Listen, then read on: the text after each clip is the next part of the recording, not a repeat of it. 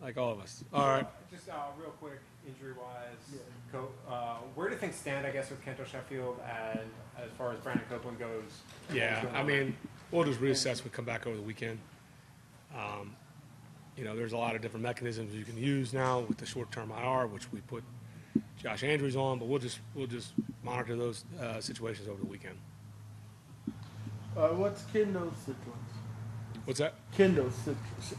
Sheffield. Yeah. Same thing that's been going on for a while.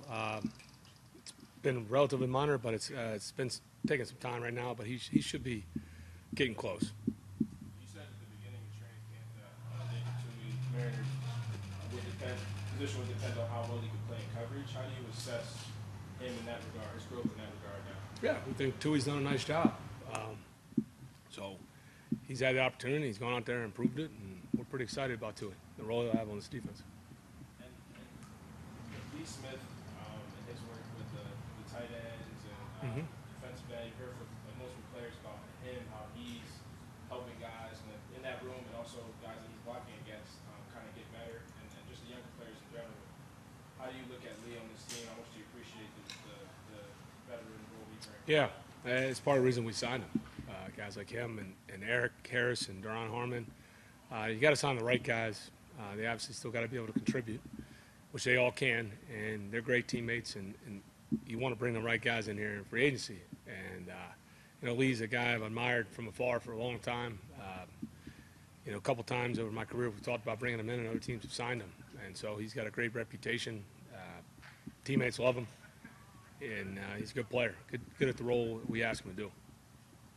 This is a very technical question, I guess, but with the short-term IR situation, because you put Josh on it today, is he technically then eligible? Like, does this week count as a week? I guess is the question. Where you may be eligible now week 3 instead of week 4. Well, the biggest assessment with him will be, how quickly he heals, and I don't want to put a timeline on it.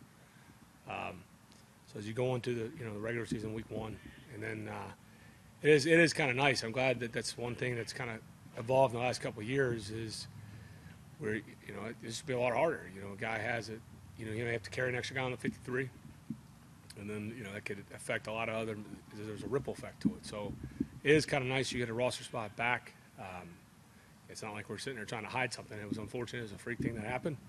And so now it's a job for these other guys to step up. It's a big opportunity for Jalen Mayfield.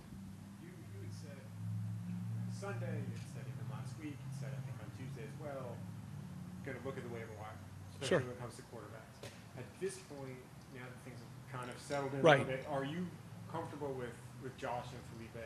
Yeah, we are. I mean, again, I'll never say we won't make another move because we'll always look and we'll see what comes up, and that's at every position.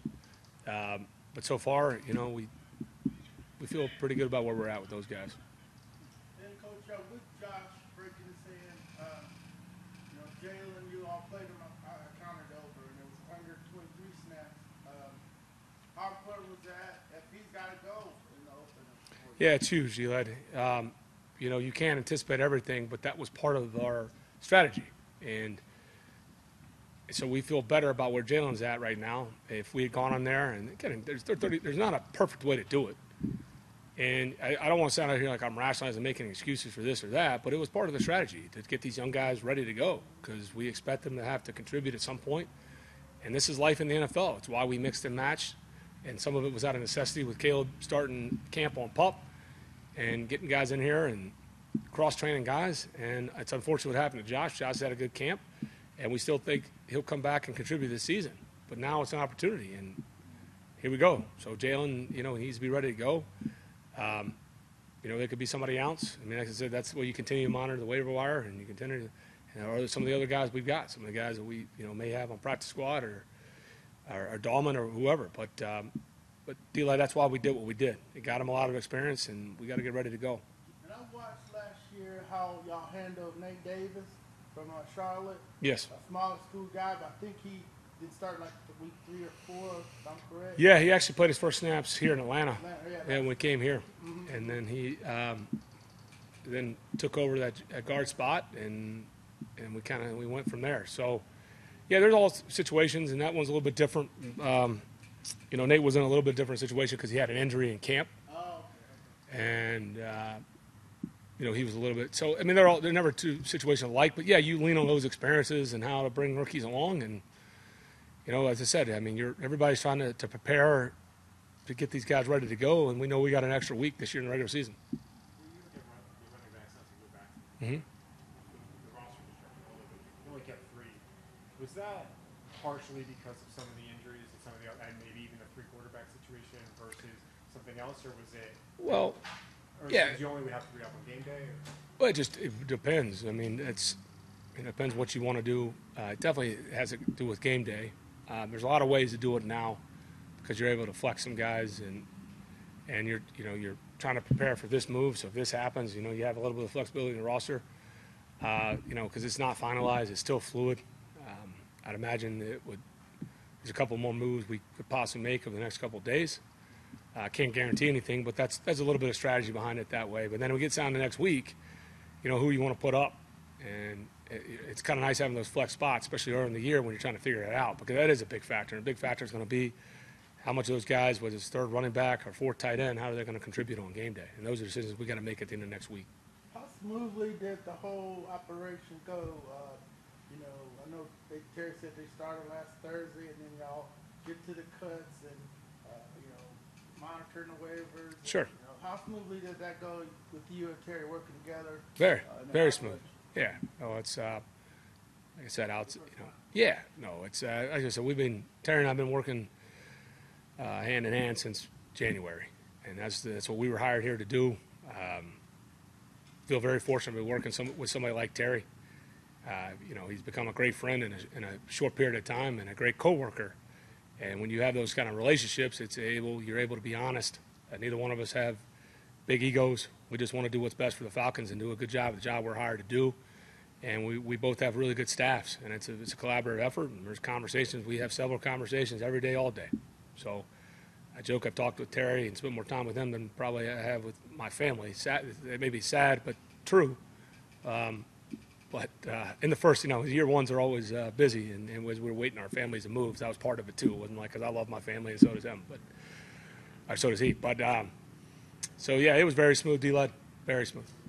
I'm guessing you guys agree on all 53, like where it was like, so like what happens when there is maybe some level of disagreement with you? Yeah, sometimes look, if you're, that's why I said egos get in the way a lot of times in business. Like, if you don't want to back yourself in a corner and you talk things out. Okay, what about this?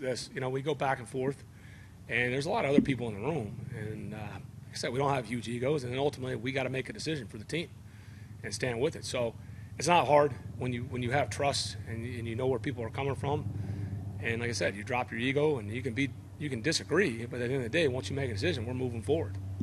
And that's, to me, what quality organizations or quality businesses that I've been around or been exposed to, that's what they do. This is your first time doing music. What is your philosophy on draft picks? Because some teams have philosophies where, like, if it's a draft pick, you're basically going to get that. Yeah, and some teams don't. Sure. Yeah. We felt good about those guys. Obviously right now, initially, all 9 of those guys are on the 53. That doesn't mean they're on scholarship. If we felt they didn't deserve to be on 50, they wouldn't be on 53. There's no mandate that says, hey, just because we drafted somebody, they have to be on your 53, and you're giving out scholarship, and the unintended consequences you may miss out on keeping a guy that can help you win. But then there's also a fine line of making sure you're not giving up on somebody too early. There's a lot of things that factor. So just the way it worked out, the way our roster is currently constructed, they're on there, but it doesn't mean they're on scholarship for the year. Is that, the fact you only have 46 up on game day, is that part of it too, where like a guy like, I'm just Darren Hall and Frank Darby? Well, the thing is, they specifically didn't get a lot of we actually get another spot now because you have to dress 8 linemen is 48. So, and then you have 53, and then you got the floating 54th and 55th spot to look at it. Like, there's another way to look at it. So you have to dress 8 now, which is different, which allows you, in the past when most teams only dress 7, no linemen. Now you could dress a center only because you get 8. In the past, that really hurt a lot of guys in that spot that needed to be multiple, whether you're swing tackle, you're a 4-position player, or you're a guard that can pull the ball and play center. And so there's different strategies going with it now. Frank, you asked for Frank and Darren. Because they didn't really get as much work with, Yeah, Frank's taken a ton of reps here. He's taken the most reps of any receiver in training camp. And now sometimes in the games, he got a lot of work, on special teams, and that's a big part of his development. And we anticipate he'll help us. I don't know if it'll be week 1 at some point, but if Frank continues on his path that he's on, we feel like he'll help us at some point this season. If Jalen has to start against the Eagles, I guess the inflection pops at some point. How comfortable are you with that? Yeah, at some point you got to get baptized. At some point, he led. So, and every week there's somebody. That's the NFL. That's why I like preseason can create a lot of false narratives. We always joke with Dave Ragone. I think he claims, we need to fact check this. He claims he had the highest quarterback rating in preseason ever. And he's been coaching a lot longer. He's been playing, and so there's going to be somebody every week, D-Led, and we got our work cut out for us. In 2015, they made a trade. Are you all, is that part of, I know you're working the waiver wire, y'all discuss maybe, hey, we got to go get a left guard from somebody? And are you willing to part with some draft? You talking about the Andy Levitre one? Yeah, the Beatrice. Yeah, no, that worked out well for the Falcons. I was with Andy at the time. He was in Tennessee, yeah. No, Andy had a good career here. Andy did a nice job. It was a good trade. Yeah, and Andy was a good player, good person, too. Sure. I mean, if everything's on the table, that's part of the business and the personnel side. Those guys talk all the time. It's very common. Take a lot of calls. Never say never. I mean, I think you always listen. I think most guys around the NFL, it's pretty standard operating procedure. You got to listen. So if a deal comes through or an opportunity is available, you got to consider it. Anything else? And yesterday, Earl Patterson said you had the it factor, and you said, well, what kind of guy would want to play for someone like you? Are there coaches that you admire that have helped you shape the way you approach the team and make you kind of have that it factor? And do you even know what your it factor is? No, I'm just myself. I've got flaws just like everybody else, and I don't try to be anybody but myself. Make plenty of mistakes. I try to learn from them, not try to repeat the same mistakes, but I don't feel like anything it or special. And maybe CP's just trying to grease me up to get the ball more. So you get to consider that too. So no, I've been around a lot of good coaches. I really have, and I don't want to leave anybody off. But the best advice, and I've always just tried to be myself, and that's all I'll ever try to do. I appreciate it. Appreciate it, guys. Thank you.